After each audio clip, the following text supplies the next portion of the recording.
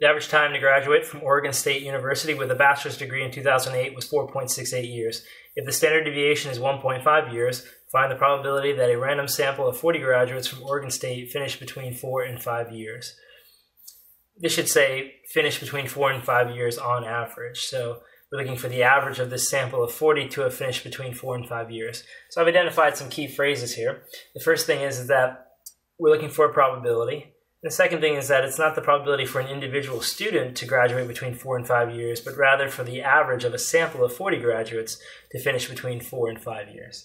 So the fact that we have a sample of 40, which is greater than 30, means we can apply the central limit theorem and assume that this average will have a normal distribution. So if it's going to be normally distributed, we can then apply the bell curve. So I'm going to put my little bell curve tool here to use.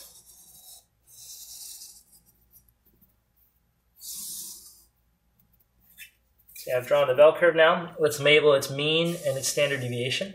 According to the central limit theorem, the mean for x bar will be the same as the mean for the original data. So I'm going to go ahead and use the average they gave us. They said the average time was 4.68. And then that is standard deviation. If the standard deviation is 1.5, it says. Okay, so I have those two numbers. Now the next step in the process is going to be to label the axes down here. The z-axis is centered at 0. We're going to have an x-bar axis. That x-bar axis will be centered at the 4.68. I'm looking for the probability somebody finished between 4 and 5 years. Well, 4 is on the left of 4.68 and 5 is on the right of that. So the probability that the average for this group of 40 is between 4 and 5 years. It's going to be looking for the area between those two numbers, so I'm going to shade them. Okay, so I've shaded the area between 4 and 5 years. We're looking for the sample of 40 to have an average between those two numbers. That's why I've labeled this x bar. Okay, now at this point what we want to do is convert these guys into z-scores. So I'll convert 4 and 5 into z-scores. Using the standard z-score formula we've used in the past, z is equal to x minus the mean over sigma. The only change here is because this is x bar, we'll call it x bar. We'll call this the mean for x bar and the standard deviation for x bar. But keep in mind, nothing really changes, right? The only major difference is that when we come over here and we look at this sigma, we're going to have to adjust it by dividing by the square root of n. So remember, that's a very important step. When you're working with x bar, you can't use the standard deviation they gave you.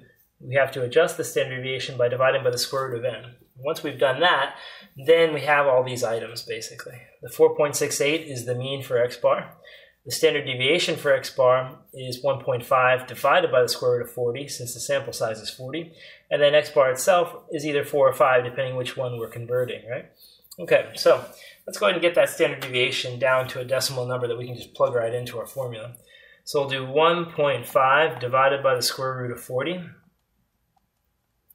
I end up with 0.23717.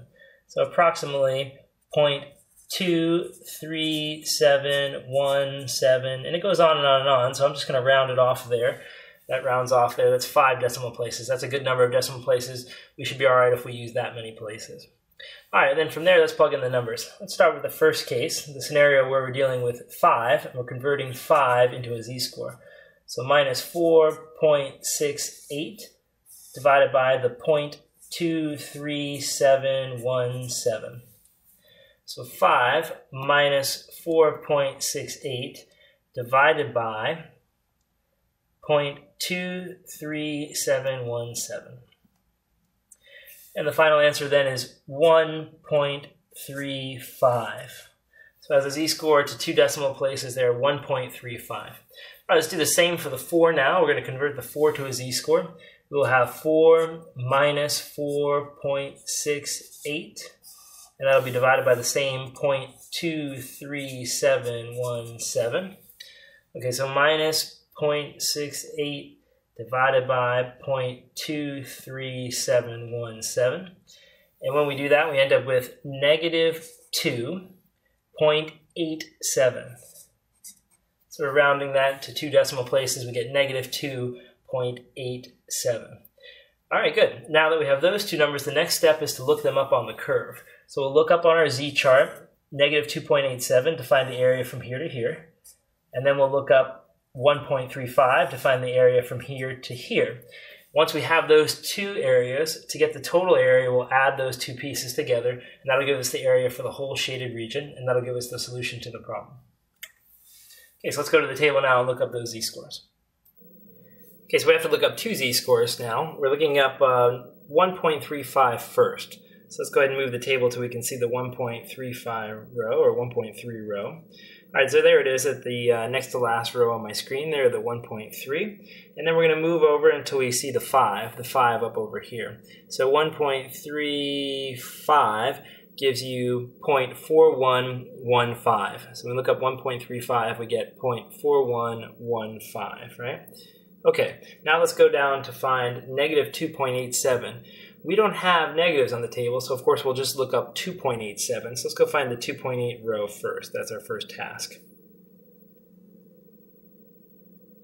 We move this up, and there we see the 2.8 row there at the bottom, just above the 2.9 row.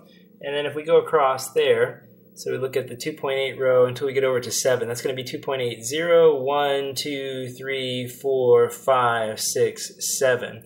We end up with the result 0.4979. So again, that's the 2.8, 0, 1, 2, 3, 4, 5, 6, 7. 0.4979 is the number we need. Okay, so after looking up our z-scores, we get the answer for this piece to be 0.4115, and the answer for this other part here to be 0.4979. Okay, so those are the two halves. Let's add them together then. So we'll do 0.4979 added to 0.4115. Gives you 14, that'll give you 9, that gives you 10, and it gives you 9. So the answer is 90.94%. 90.94%. And the way we interpret this is to say that when you grab a sample of 40 graduates from that university, Oregon State, the probability that that average is between 4 and 5 years long, the time it took for that group to graduate on average, that probability is 90.94%.